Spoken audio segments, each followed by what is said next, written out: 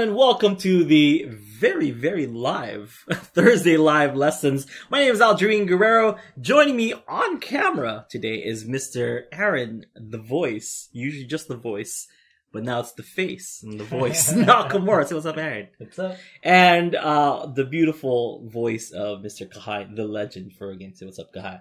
What's up? So last week, we weren't here, so we had a not so live. No, we were. Oh, wait, yeah, that's right. That's right. The week before. The week before.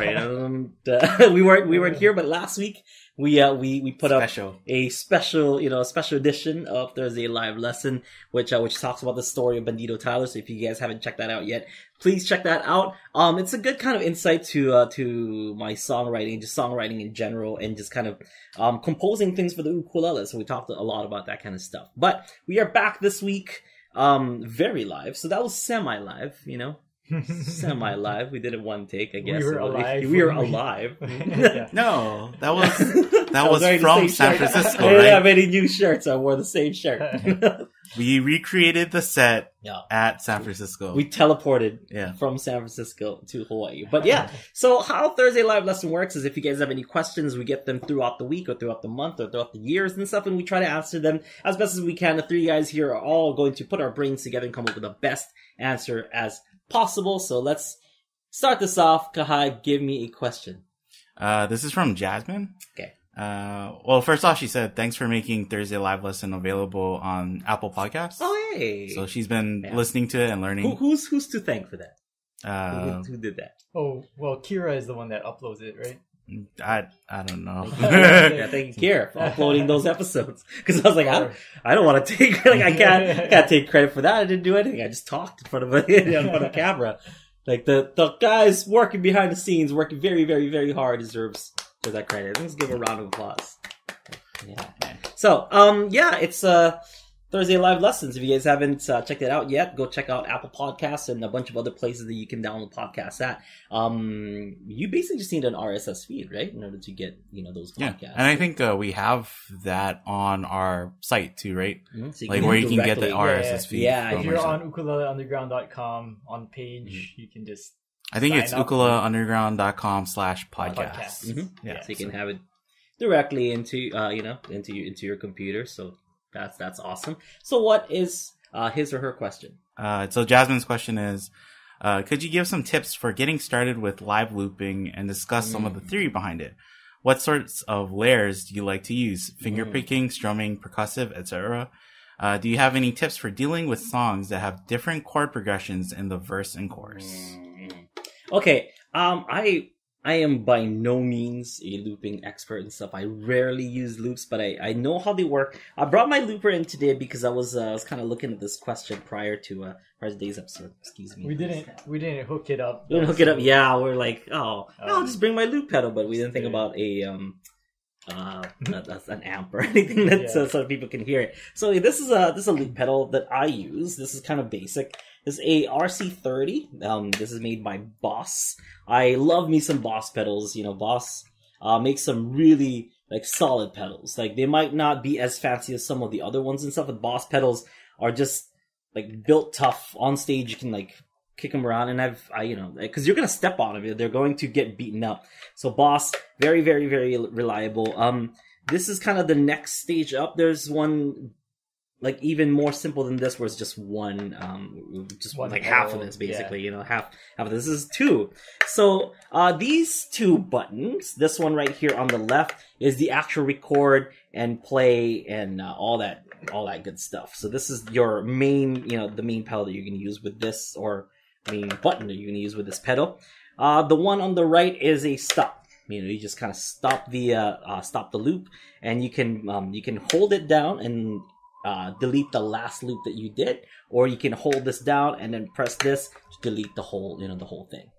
Okay, so those are basically just the basics of looping. If you press this once, it'll start recording, and if you press it again, it'll stop recording, but it'll keep it'll restart the loop. So from wherever you first pressed it, when you press it again, it'll replay that. For those people who don't know how loopers work, that's basically what it is. So if for example, if I'm using it on my ukulele, if I press if I'm playing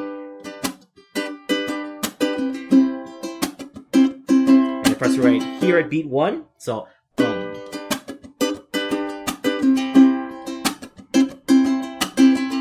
that's kind of, and then I press it again right there at beat 1. So that's kind of the trick, is you need to kind of press it where, where you want the loop to start again, where, it's gonna loop into a nice, let's say, in a, I'm trying to think of the word. Kind of a continuous loop. Continuous loop. Like, so you if have to keep that in mind, right? Yeah, if you press it at beat 1, and then you press it at beat 2, and it repeats at beat 1, it's not going to be consistent because you're going to have beat 2 twice. Yeah. So it's kind of like, with that, you were playing the chords with G and C.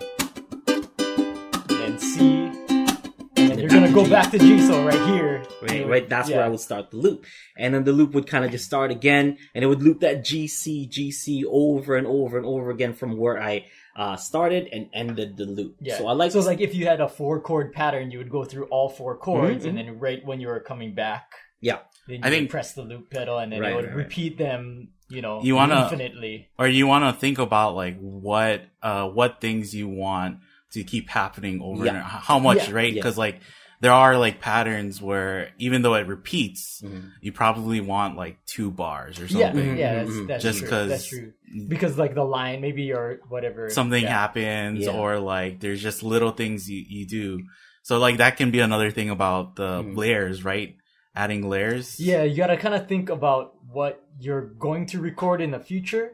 And make sure that there's enough space for that. So like, so if you're doing GC, and you think that, it's just that, but maybe the drum or the kind of drum sound that you're doing is longer than that, you have to make sure that you have enough space for the longer.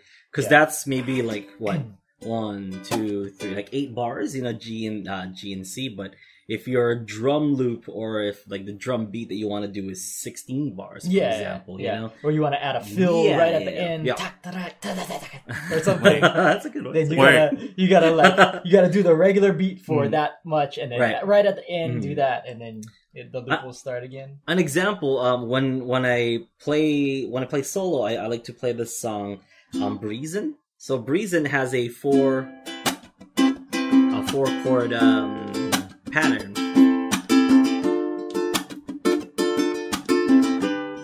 So that's it. Okay. I was holding it too long. I would do it twice instead of like trying to restart it on C major 7 again, because there's the riff that goes.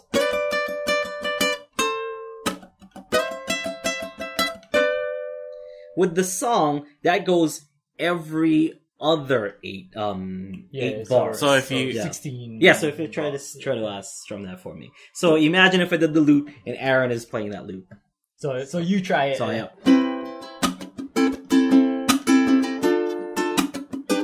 keep it going for one more. And then I would kind of step on it again, and that's what you would hear. And on the second run, I'm gonna do da da da da da da da da da da da.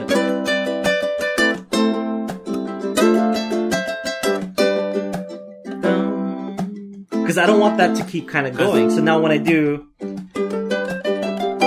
that's when it goes.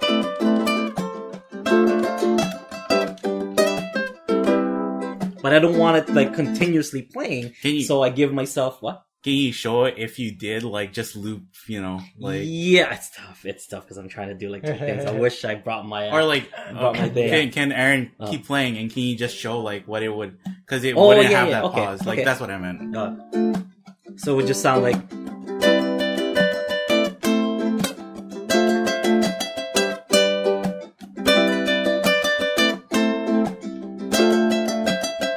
Which it's not bad sounding, but in the song you do want that. You want a space for so when you play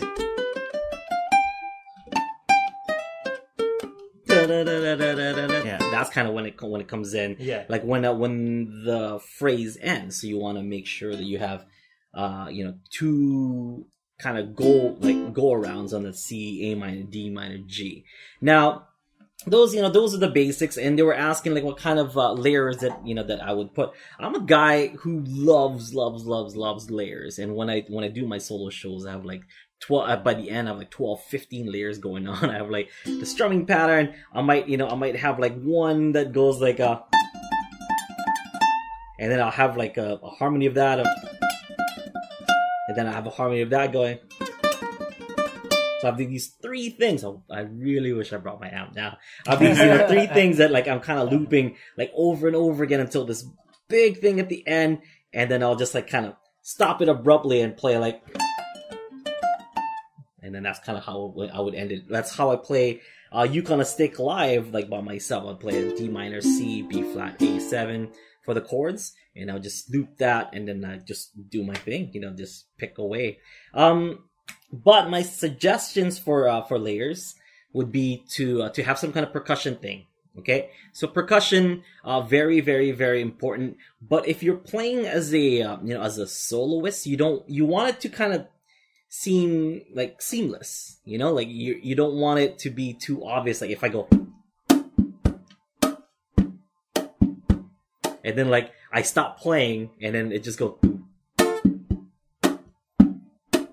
It's like it's playing in the speakers, but I'm not doing anything. So the audience automatically you're taking it away because like, okay, well he's using a pedal, like to kind of do that. But if you're doing like and then you do that,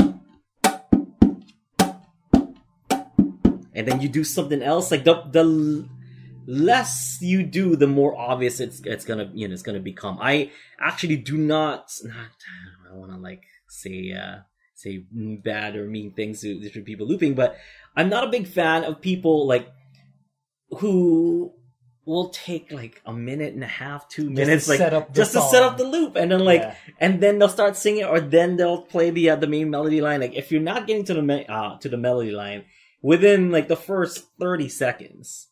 Like then I think it's gonna be kind of it's bad. I think it's kind of bad. I think there's people who know what their loop is gonna be already, and like that's what they're just like, okay, I'm building to that, right? Yeah. So I can play my song. I just want to get there so I can play my song. But then there's other people who use it as like, oh, let me figure out what this song is gonna be, what I can add, and like kind of if you're performing, like that might not be the.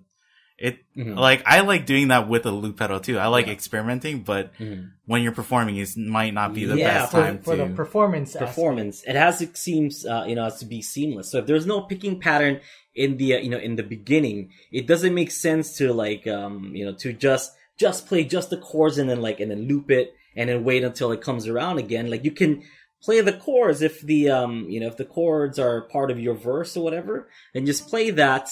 And it just kind of starts singing and loop that, those verse chords. And then like once it loops again, just play it again, play something else while you're singing. So at least the song's moving forward and it's not just like you're creating all these loops before the song even starts. So that's kind of my big gripe about people who kind of do loops. Like I don't like, there's some people that just kind of start it and then they'll step and then they'll just kind of like listen to themselves, like feel it out, that kind of thing. Like that pause.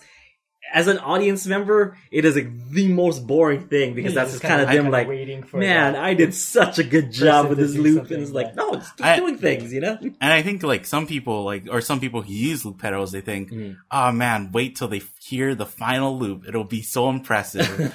But it's like the audience doesn't know that they're just waiting 3 minutes in, It's like, but then that's why the people who are really good at it, they can do it kind of like it'll just sound like a song. A song naturally builds, so they create the loops or like the layers as the song builds, the song's progressing, and then they can kind of like cut it down or bring it up, bring it back whenever the song kind of calls for it. I was gonna say that's like a lot of planning you have to do. Or I think the way I think of loops is like you already have the end product in mind and you're kind of building backwards, right? So it's like you're deconstructing it and then going like, okay, so first I need to do this, then I need to do this, then I need to do this. Yeah, but if you're performing, it's also like you have to work it in a way that it's still fun for the audience and still. Think about the audience because I feel like a lot of the the loopers and performers nowadays and stuff, they don't really think, they're just so into their loop and their craft and stuff, like they kind of forget that there's an audience listening in, you know?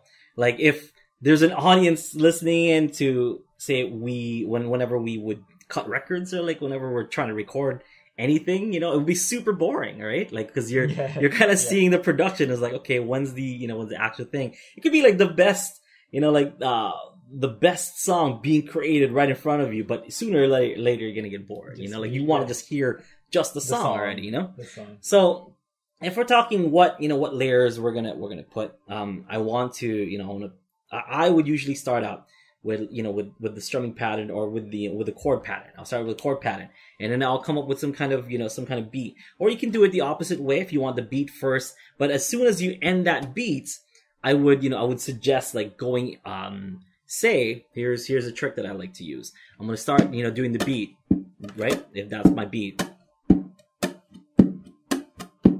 Right? That's my beat. So I have that, going on. And as soon as I press the, I press the loop thing, it's just, there's no chords to it. So I'll set it so that by the next bar, I'm strumming something. I'm not going to wait like 8 bars until I start strumming. For the loop to come back around. It's like you can do it at any time because there's no chords. You can start your new loop at any time. So press that button again, start the loop, like by the time the next bar comes around. And then as soon as your chord pattern is done, start singing, start playing, start doing something like, once you, or if it's an instrumental and you get your 4 chords, and you can't be picking already as soon as you press the button.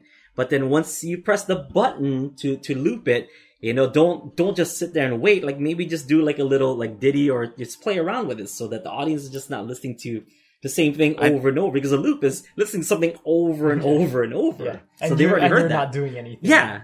I think that like that, Aaron was saying like a good looper will know that they gotta keep like, they can't just pause, right? Mm-hmm. Yeah. And I think a good looper or something that it's like, oh shoot, like like you said, like you don't want to like, make anybody feel like, oh, not doing good at looping or whatever. But like, I think, sometimes people who loop too, like something that they do that bugs me is like they build their entire loop and it's sounding cool, right? And like the momentum is going up and up and up.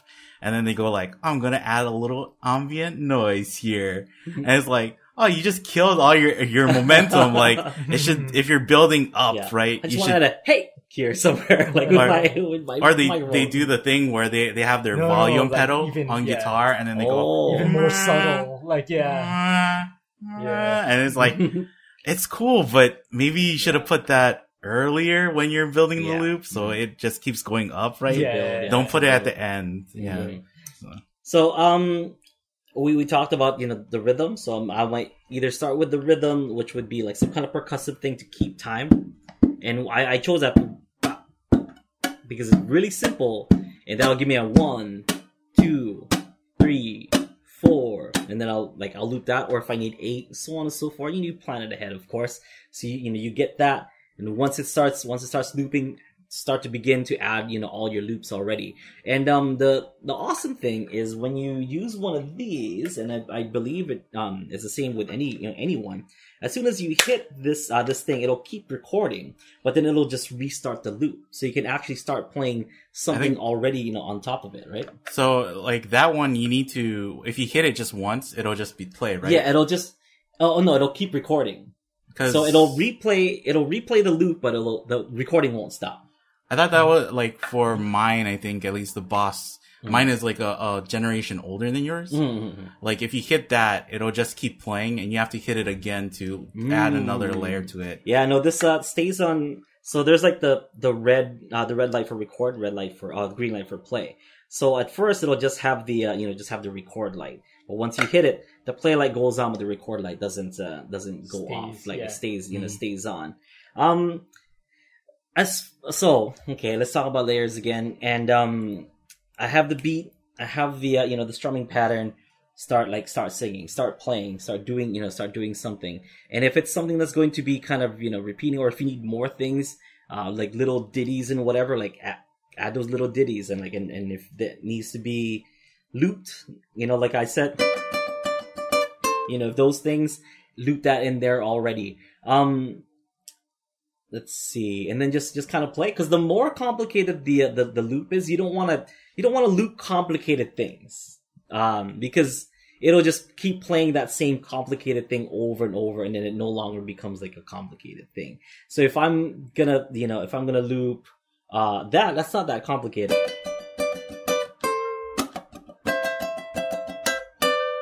And then that's it. Then like loop something else again. But if you're doing something like imagine listening to yeah, looped over and over. Yeah, it's something that you would want to do just maybe once in the song. Just once. So like you can always just play and not record stuff. So you can start like doing little ditties and then singing along. You have your beat, you have your strumming pattern. Really, that's all you need as a uke player. Unless you're playing solo and you want more and more stuff. But trying to keep it to a minimum as possible would be the best approach, because the more layers that you're adding, the more fake the performance kind of gets. And that is the word that I chose, because it's basically what it is. It's like, if you're looping it, you're not actually playing that. It's like, you played it and you're looping it, and the machine is kind of doing that, playing those for you, even though you yourself played it first, but then it was just the machine redoing the same riff. So it's like, the more fake it sounds, the less, like, for me, like, the less it's about that artist like showing the art or showing the song and stuff. It's more about like the machine kind of showing you, like the song. I think looping has become into a thing where it's like, people will think, oh, how complicated can I get with making loops, right? Mm-hmm. But it like originally it started as, I don't have somebody to play with. Mm-hmm. So I buy this pedal so I can play it by myself and have somebody, or have like this pedal back. In fact, earlier today we were talking about Kirby. Mm-hmm. Kirby is on Kauai. He's just like, he plays with some other people, but when he does his solo gigs, he's probably the smoothest person that I've ever heard use a loop pedal, because you don't notice it. Yeah. Like, if you're not tuned into it, it just sounds like him. It's like good music. Playing by himself, but it's like, you'll be talking and you'll be hearing him in the background, and it's like you just realize that. Right. Oh, how is he doing that? And you look, and he's playing.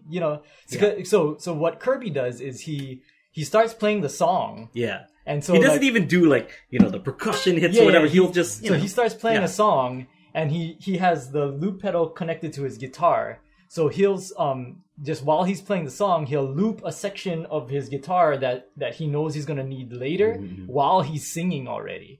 And then save it for later. And then when he comes to the picking section where he's gonna pick, he starts the loop, and it comes in exactly where he needs it to come in, and he starts playing the thing, and you just kind of realize, if you're a musician, like, how is he doing that, playing the background and the picking at the same time. And you just realize that, oh, he did that earlier when I didn't even expect it. And that was, he doesn't do too much, but he accents his playing with it. And that's probably it's the most smoothest, effective. The smoothest use of a loop pedal that I've ever seen. So that music is just a bunch of patterns. I mean, we've said that before and stuff. Not just the strumming pattern, but also like chord patterns. So if that chord pattern is going to show up again, or if you're going to pick to that chord pattern, or there's some kind of picking in the song that those chords share. Why don't you just record that and just save it? For later. But you don't have to set aside a specific period of time to just do that. What he's doing he's doing it on the fly. Yeah. It's pretty common for like a song to use a verse as a break, right? Mm-hmm. Yeah, so the chords for the verse is the same chords for the picking pattern. So while you're singing your verse, that's when he takes those chords and puts it into the loop pedal. Yeah, or even just he'll loop it for he'll press it for the second verse, because it's gonna share the same chords. Yeah. So that on the second verse it allows him to add little ditties, just like how I was talking about. So things like that. Yeah, you can add things, and it's like, oh man, that sounds complete. It sounds like he's playing with a couple other people, but it's just him. Yeah, he's kind of an example of who I think uses that the same way too is John Mayer, right? Mm-hmm. For slow dancing in a burning room, or for Gravity, right? Like when he's just playing by himself.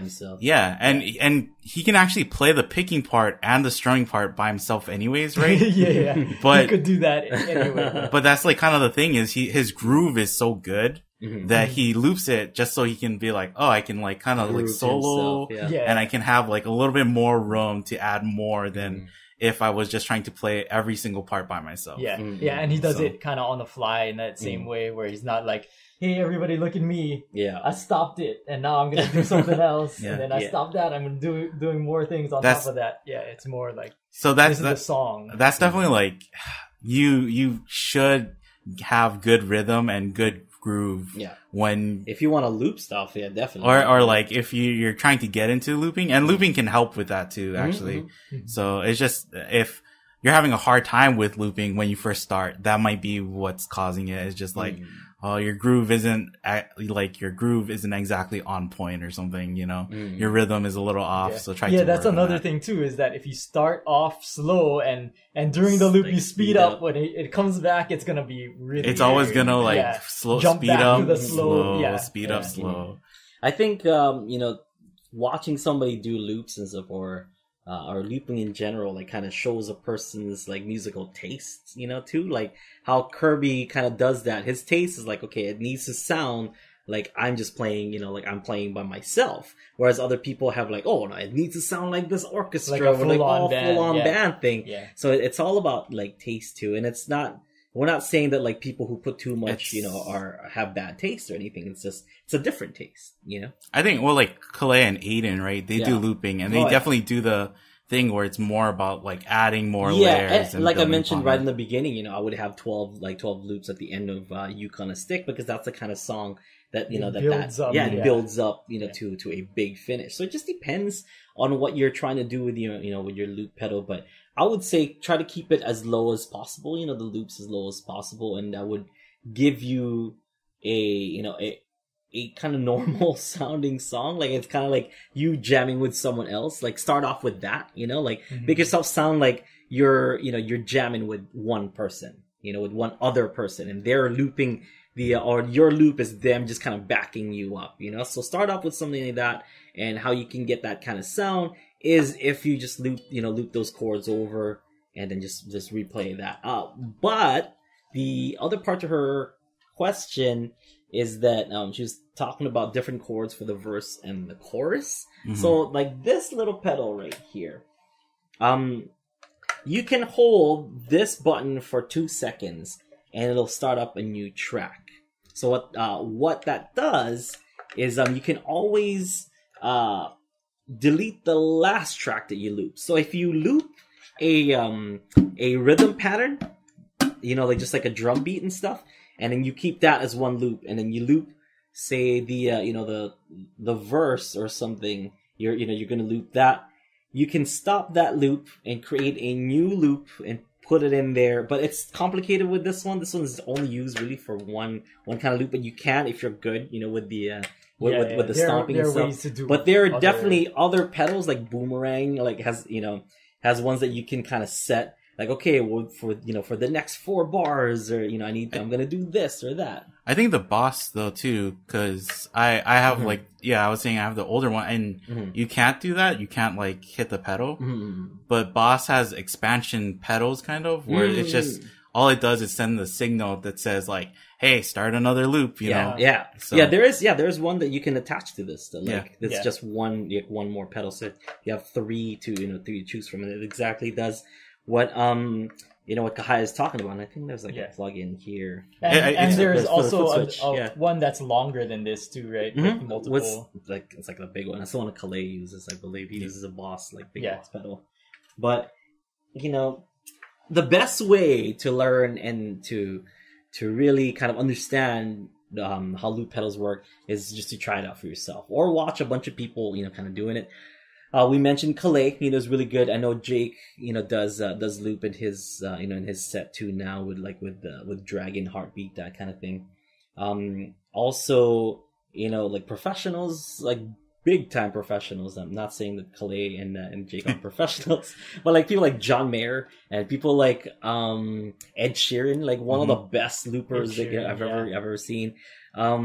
But definitely, you mentioned Aiden James too. Aiden James, amazing at looping. Carly G, she does a lot of cool loops as well. So there's some amazing artists out there that are doing some cool loops. Chris Salvador, I follow him on Instagram, and he does a lot of cool loops with his guitar. Yeah, he's actually really good. He's super good, but just maybe maybe Daniel, not playing ukulele too much, but. In the chat, Daniel said KT Tunstall had a great two-part tutorial video on how she does loops, and she was one of the first people that I've seen do loops on YouTube. Yeah, that really got crazy popular, or that horse song. Didn't she do ABC, Jackson 5? I think she did one of their songs as a loop. Her videos kind of went viral. It was the first viral videos of for looping. Yeah. KT Tunstall, she spearheaded that thing. So Jasmine kind of said that she wants to get into looping in general, and didn't there actually is, besides pedals, there's actually other things that you can loop with, right? Yeah. But pedals are kind of the most common, because usually people who are looping are playing their instruments with their hands, or they're doing something else, so they need they need to use their feet to hit the start and stop switch. So but experiment with it, connect it to your instrument, connect it to your microphone, because as far as you can loop vocals too. It doesn't have to just be your instrument. You can loop vocals as well, and so you can add some harmonies to yourself. But it's with pedals nowadays, you can make your instrument, and you can get all sorts of different kinds of crazy sounds. There is a pedal that we heard from Magic Mike Odo. Is the one that makes you sound like that anime character. What is that? Oh, Hatsune Miku. Hatsune Miku. Yeah, I saw that. And he was saying that that specific pedal is always sold out. Really? Yeah, he's every time they make more, people just buy it, and he's it is the dumbest pedal. According to Mike, it's a very specific one trick pedal to make yourself sound like an anime character. And if you guys haven't seen this, I'm sure Kira is gonna put the show notes, and you guys are gonna be what is this? Because I was what is this? It's basically an anime character who does shows. Well, I can't explain it anymore. She does performances. Live performances. It started off as a program that they had an actual person do all the recording. Yeah, it's like a MIDI kind of thing, and then from there, people program it to sing for them, basically. And so I want that pedal so bad. You don't even know, guy. I want that pedal so bad. I forgot about that. I don't even know why. It's probably expensive, because it's sold out everywhere. So they can wrap up the price on that thing, and people still buy it. I'm scared how much it is, but I kind of want it. Yeah, I don't think it's. I've seen people use it, and they're like, "Oh, this is fun." But I'm not gonna use it. I'm not gonna use it. Yeah, it's not actually usable. Yeah, for bandits, I'm gonna use the Hatsune Miku pedal. I have all kinds of instruments that are pretty ridiculous, though. So just for fun. That's true. I can't judge you for any of that.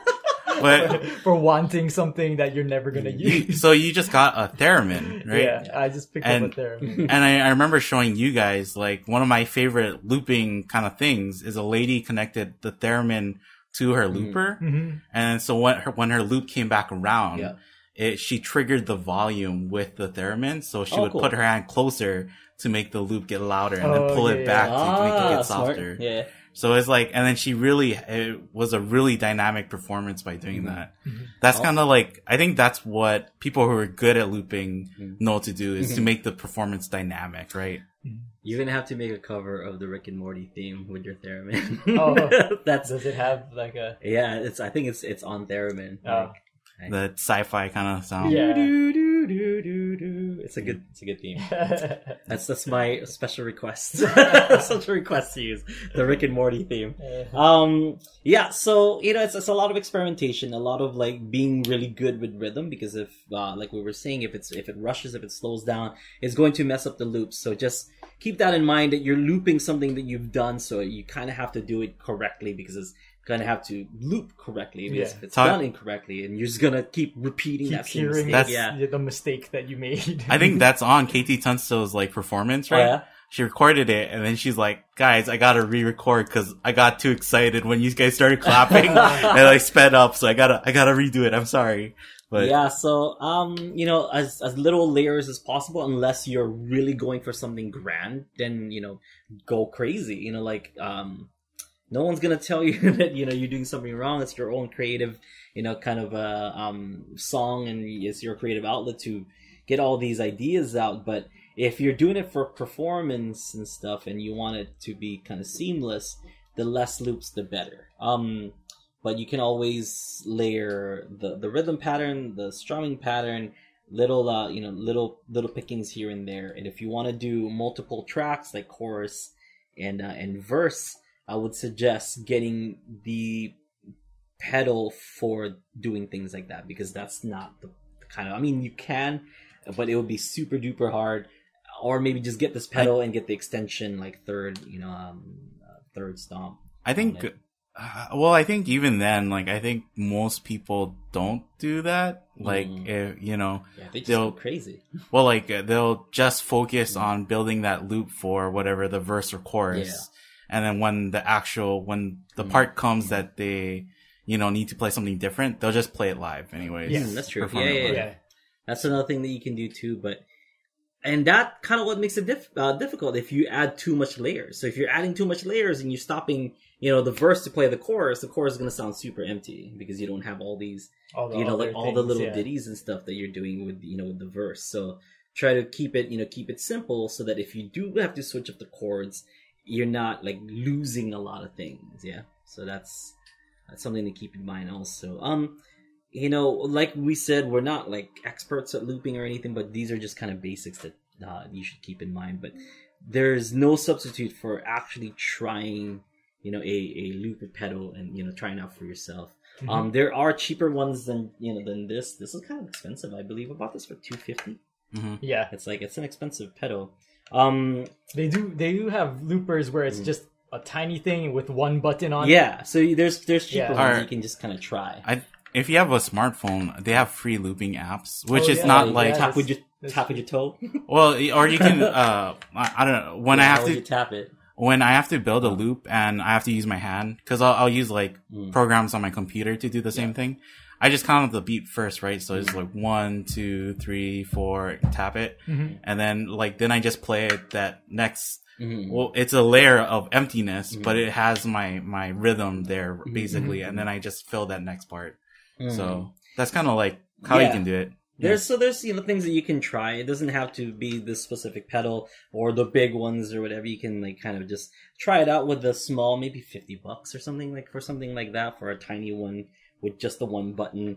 But really, you know, really learn it. And I would suggest for people that want to get better at the ukulele, just get that tiny one, like, in general, because you can use it to practice, or you know, because you can like record, you can loop stuff, and you can kind of like practice your scales, practice your improvisation, practice like, you know, phrases and stuff and phrasing. So even if you're not into doing loops and whatever, I think a looper is a great tool just as an educational tool. You know, you can teach yourself and get better at certain parts of the song. You suggest people use like their phone memos, right? Yeah. The voice memo. Yeah, just built in. And like, or when people are like, oh, I'm trying to learn Europa, you tell them like, oh, record yourself playing the strumming first with the voice memo. 3 minutes straight, you know, just doing the chords. But then if you had a loop pedal, you can just record the chord pattern one time, just loop that. You can practice Europa as much as you want, like 10, 15, 20, heck, play for an entire hour if you want to play for an entire hour. So, you know, there's no substitute for trying it. I would suggest you try it. Going back to that looper is kind of expensive because you can actually do multiple like different layers, or you can take off layers, and you can. So there's 2 tracks, so you can like put the volume of one track in the other. Yeah.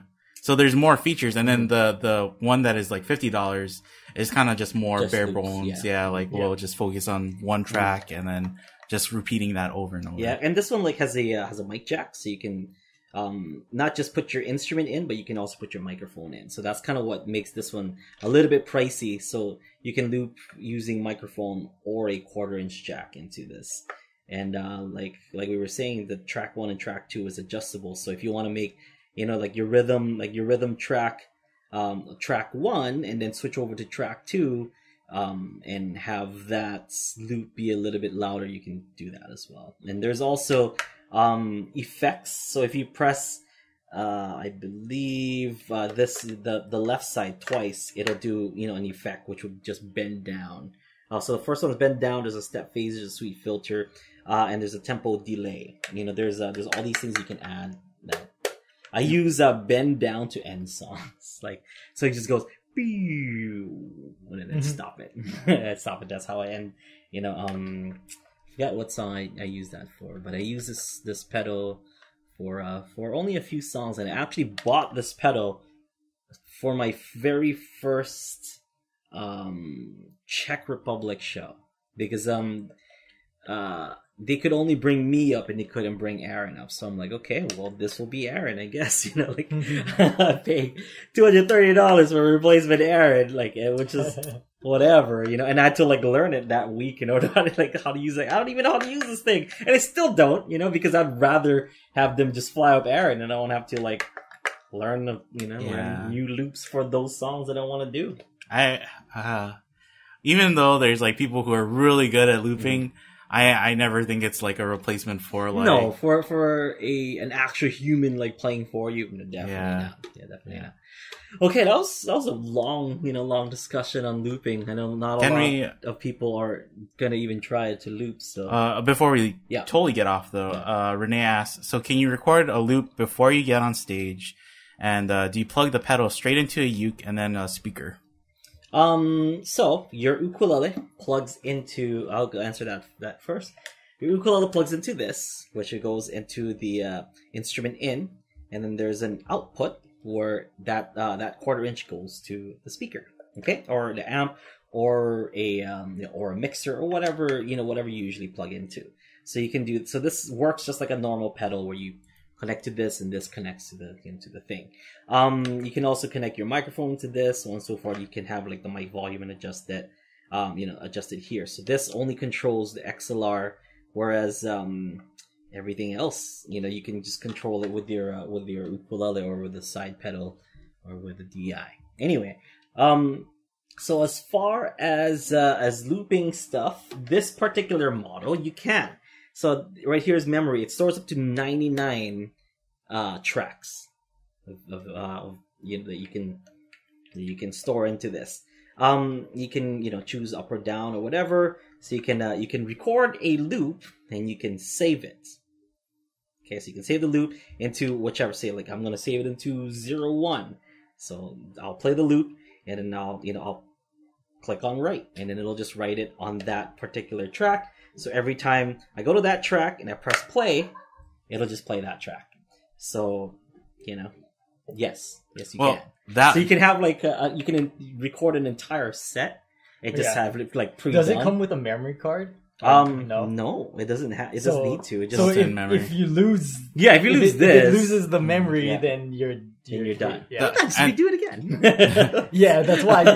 But that's what I'm saying is you wouldn't want to store things that are really complicated that you would have to do for a show, just in case you plug it in and maybe it doesn't work. That's your whole show. Well, that's the thing with other loopers is that the memory only lasts until the power in it keeps going, right? Yeah. So once you if you unplug it, then it'll just wipe the entire thing, and then you plug it back in, and it's not going to be there. So it really depends on what pedal you get or what you're looking at. Read if it has that feature to save stuff. Yoda's saying that a looper has no passion. The thing is, that's false, because it's all in you. Whatever you put in. If you put in passion into whatever you loop, then yes, it's gonna be loop passion. That repeated passion over and over again. So if you played it with no passion, it'll repeat it with no passion. Yeah. So not necessarily. I mean, it is a robot and stuff, but at the same time, it's you. Still playing that. So you are the heart of the robot. You're the heart of the robot. She's asking if there's a screen. There's a there screen. is. So let's see. You gotta see it. That's all. Plug this in. So, I guess it'll be out. There it is. So here it is. Ooh, look at the bright lights. So memory 1, you can go to, it goes all the way up to 99. If you loop something and you click on write, it'll just write it into that. Or you can delete it if you want to delete it. So I delete 1, so on and so forth. But it'll basically, once you write it into this memory, it just stays there. Yeah. It's not a full screen. It's just kind of like a number, just number screen. Mm-hmm, mm-hmm. Yeah. So that's one that I have. It's a little pricey, but I mean the big one I think is like $500-$600 or something for like the big board kind of pedal. I think a boomerang is like $500. Yeah. And I think that's like the industry standard. Like a lot of musicians use that. Yeah, this is just for like solo gigging musicians that just want, just want somebody to back them up. Well, I think Aiden, he uses the Big Boss one with like a bunch of other pedals. He has that Big Boss pedal with a bunch of other stuff. If you guys want to see some good ukulele looping, check out Aiden James. He's really good. Yeah. Digitech also makes a pretty good one. And then, what is it? TC Helicon. They make a pretty good one too. Yeah, I don't know. But the OG one, I think, is Boomerang. Because I saw an old... who's that bass player for Bela Fleck? Victor Wooten. Victor Wooten. I saw Victor Wooten back when I was like in high school, or maybe even middle school. Like my band teacher, Mr. Yukimura, he was like showing us this video of him just like looping something. He's just like jamming to it. And Victor Wootening it up, like... And I was like, wow, what is that thing? It's like, it's a boomerang. It's like a couple $1,000s. Like, it's at the time, I'm like, oh, never mind. New technology. Because I saw that. I'm like, man, I could just play chords with my ukulele. And I'd do that. I'm like, my uke, that now. I think that's one of the things, too, is like, the looper really, if you're a good musician, the looper will make it sound even more impressive, right? Mm-hmm. Like, you can make it sound better. And if you're like not as good, it'll magnify how good or terrible you are. I was like, oh, that there's an extra beat there when it really shouldn't, I know John Mayer, he made a loop and he's like, oh, I missed the one. Oh well, I'm gonna play without it. So he played it's like, what? How can you do that? But that just shows like how good he is, right? Any other questions that we have? Andrew asked at the beginning of the show. He asked, is there any advantage to having a slotted headstock, or is that purely cosmetic? It's purely aesthetic, I believe. But there is the string travel is going to be different. I don't know how to kind of explain it any other way. The string travel. So you have ukuleles that are like this, that are either the gear tuners that are like the outside, or like the tuners that, what are those? The non-geared ones. Friction tuners, or even ones that look like friction. As you notice, the string's going to travel. It goes from down here, it's going to go up here, and with that, it's going to twist this way. So my string is doing... sorry. To the close up. So it's gonna travel from down here, right? It's going straight. It's going up my ukulele. And then now it's traveling to the side. It goes sideways. This way. Oh, maybe like that. Okay, so from, they can see so from here, what direction it goes up, and it goes to the side to loop. Does that make sense? Now with a slotted headstock, it goes from here, then it goes up here, then it goes this way instead. So it goes down. It goes down. So the string is not being it. So at a certain point, on this ukulele, because it's not slotted headstock, it's gonna twist because it has to loop, around this pole, or this tuner, this tuner. It's gonna have to loop this way, whereas a slotted headstock loops this way. It's hard to explain. Yeah. It's still in the same direction, but then it's kind of going down. Yeah, it's going down like this into the headstock. Yeah, into the headstock. Yeah, which is the same direction because this goes in to the into the bridge. So it goes into the bridge, and then this part goes into the headstock. So some people believe that like the string travel is a little bit better, therefore you get a better response from your strings because it's not slightly like tilted, but I don't really believe it makes that much of a difference, but yeah. Also, it kind of has to do with instrument building. True, because So like for a regular neck and headstock, because you need the string to lay on your nut, you need some kind of relief. Like the head needs some kind of relief in order to keep the string tight onto the nut.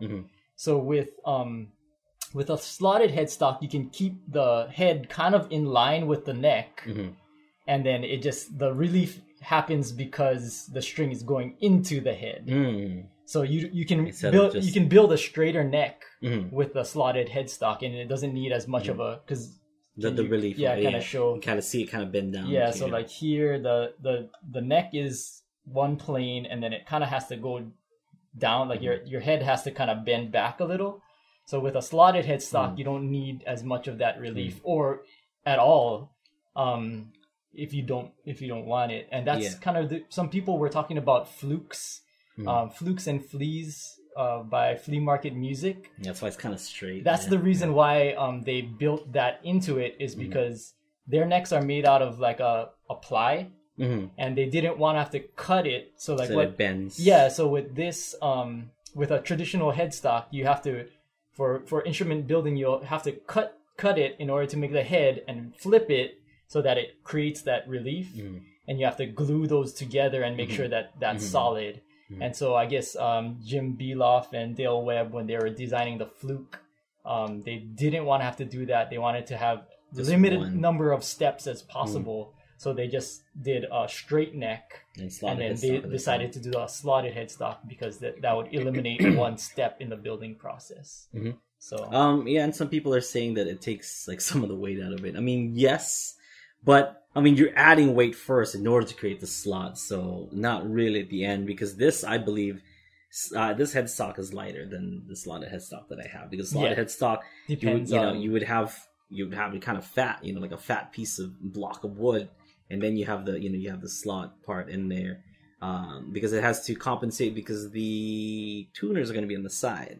So the tuners have to be this, are this thick, so you have to compensate for that much thickness on the side. Whereas the this one can go as skinny, as not as possible, but as much as it can support the neck of the ukulele. Yeah. So with slotted headstocks, they're not necessarily lighter, on the top end. I believe they're actually heavier in the top, but that might be good too, because I believe that most ukes are bottom heavy, so if you add a little bit more weight to the top, it balances out the uke. Therefore, you get a better sustain from the ukulele. Because when you strum the uke, if it's all being concentrated on one end, it's only going to ring out from that end. Whereas if both sides are kind of equal, it will kind of find that place, and it'll ring out a little bit longer. That's why they have what's called like the what do they call those? I used to have those on my applause, the fat finger. Fat finger for for guitars and for basses and stuff. It just basically adds extra weight to the side to balance out the the instrument, making it ring out a little bit longer. I remember I had to like what did you use it on? With this one, the applause. And I used to use it on, definitely the applause, because the bottom was super heavy, We also, I also used it on the Lumanogs that I had and stuff, and I used it on the Kabaka that I had, but then I just kind of stopped using it. But Fat Fingers, they don't make it anymore, I believe. Oh, really? Yeah, they stopped kind of making it, but... So, like, Musician's Friend has it. Oh, it's not the same. It's, like, different now. I remember I had to look all over for it because I didn't know. I just remembered watching this ukulele special where it was like Jake, it was Kelly Boy, and it was Peter Moon. Like the three of them. I don't know what it's called. I want to know. I want to remember. I can't remember. It's those three, and Jake had this thing on his headstock, and I watched it. I was like, what is that thing? Is that like a camera? So that, like they can kind of show his, but I was like, it never cuts to to an angle of his ukulele like that. So it's like, it's not a camera, and it's too small to, what is that? Like, what is that? And I just ended up, I'm lucky enough to just be like, calling him. I'm like, what is that thing on your headstock? I was trying to figure it out. He's like, oh, it's called a fat finger. I'm like, where can I get that? Because I want to be just like you. Everything you have. Want everything that you have. But yeah, and I put it on because at that time I was playing an applause, right? I was playing that particular, that applause right there, and it really did make a difference because that applause is terrible at sustain. So it gave me more sustain, it gave me a better sound. I don't know. Or it could have been placebo. Yeah, maybe. Yeah, maybe. You just end up like sustaining So the note excited. for longer. Yeah, you just hold it. Sustain it more. Sounds good. Sounds just like it. Sounds just like Jake. that. Sounds just like Jake. So kind of back to the question. Yeah. It's I feel like for a player, a slotted headstock is mostly aesthetic, or but then for a builder, that definitely factors into how you're gonna build your instrument and what goes into the building process. The things that people have said, like, oh, it'll improve this or that, you haven't really seen that much with. No, I mean string travel. Yes, I definitely have seen the string travel, but as far as if it makes a difference in my sound and stuff, no. Sound or playability or anything, it's usually if it's like if it comes to that, there's other things on the ukulele that will affect it more, right? Way more. So it's so minute that I don't notice it. So take that with a grain of salt, because there's definitely some people who are like, no, they swear by it. Yeah, they swear by it, but it's just I have both, and I. Maybe my ears are just not that good, but that's up for debate also. My ears are not bad. Okay, so let's tackle one more. We got time for one more. Okay. And then let's give away this thing. Yeah. We got to do that. So one really quick one. Okay. Hopefully we can. Okay. What would you suggest to do to practice and improve grooving? Ooh, I mean, other than loops and stuff, grooving, I would suggest practicing with the album, with the actual recording, so that you can kind of mimic their grooves. So mimicking grooves is the best way to learn grooves, because once you kind of get the feel, you can do it for yourself later, or jam with a bunch of other people, because other people have grooves also. So if you jam with someone, that's like you have to kind of mesh together like both grooves. So it's good to kind of learn it that way. But my best suggestion would be to jam along with records and albums and stuff. That would be the best way to get grooves. Listen to I guess groups that really kind of have what you're looking for. Tight, yeah, something that really tight sense of meshing together and grooving together, and then just listen to the heck out of them. Because everybody does have like a little bit of a different groove, right?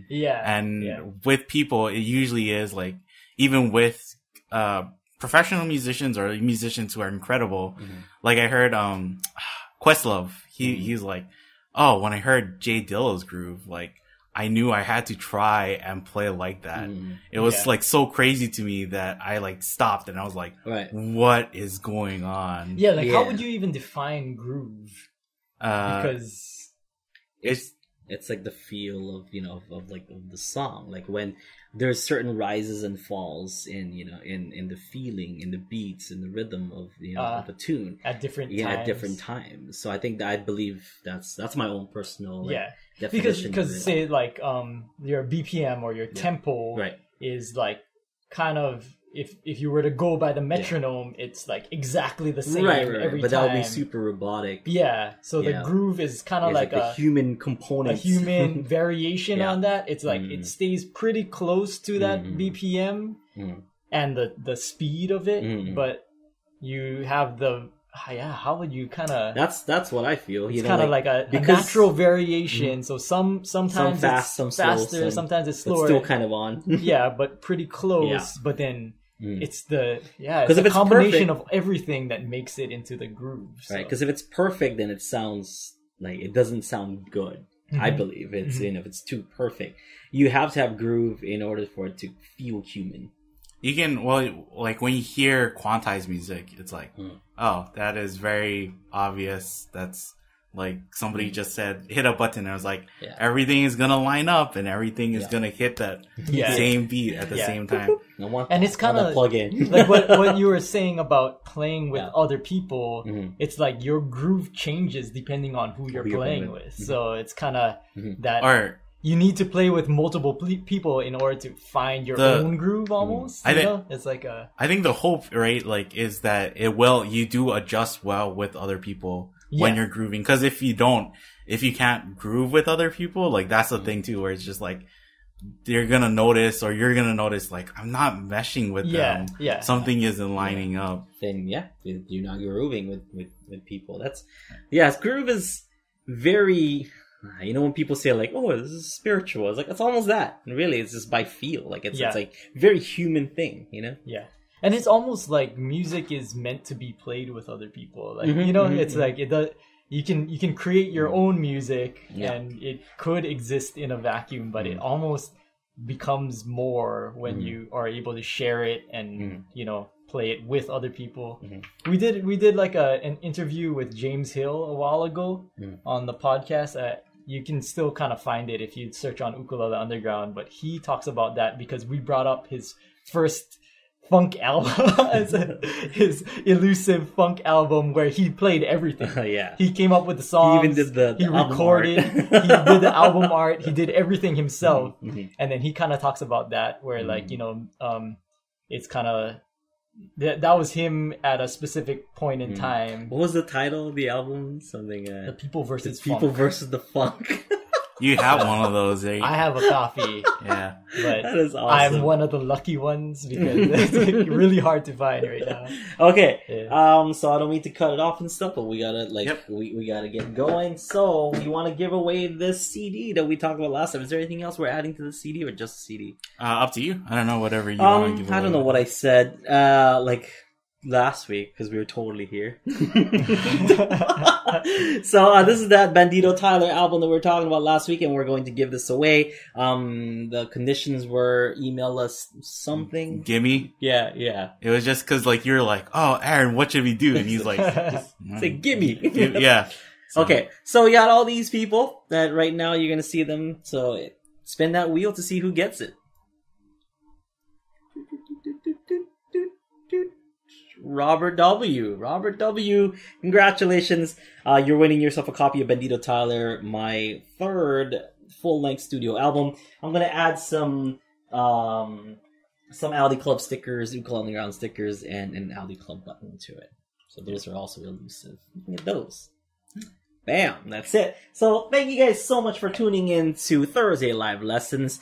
Tomorrow we're going to be doing our 100th episode of Aloha Friday Live Jams. We're going to have a special guest. We're just going to be jamming. It's going to have a special start time of 12:30. So 12:30 p.m. as opposed to our usual time of 1 p.m. We're actually extending the show for half an hour longer so we can jam a little bit more for you guys. But we'll have some guests. We'll have a guest. I don't know, maybe two people. Maybe Mike can can come down and stuff. Well, we talked maybe about Ryan can pop in, or something. We talked about our very special guest, right? That we haven't had. Oh yeah. He's definitely coming, right? Someone booked him, right? I think I saw him last week with his manager. I saw him last week. He was at the show last week. He was at the performance. We had to put down like a $5,000 deposit, right? Yes. Like just to get It's yes. He'll be there. He'll be there. We'll make sure. We can't guarantee that he'll do anything, but he'll show up. He'll make an appearance. Yeah. According to his contract, he has to at least show up, right? It doesn't say that he might still be like a diva. And I know. Like just, I mean, it's uncertain because in the beginning he was. But people still love him, so he like was all about Ukulele on the ground. He was showing us his house and stuff, like his house with his metal grating. And he used to be such a cool guy. He used to do car sing-alongs, but now he's just got too big for his britches. But you know what? I better shut up already because he listens. He might not. He might hear it and be like, get offended. Screw those guys.